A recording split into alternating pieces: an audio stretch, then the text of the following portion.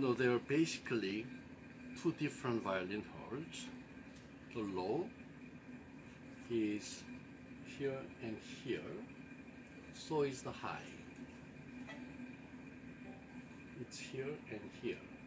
Middle is here. Now it's important that you understand how it affects the vibrato. So when you go, it's a combination of feeling it here and here, as well as what we just talked about, the thumb. So when you're on the low position, you should feel a little extra tightening here, as well as this little muscle going up. In the middle position, this can substitute.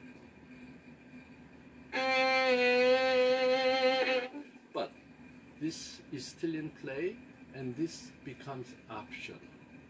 Okay.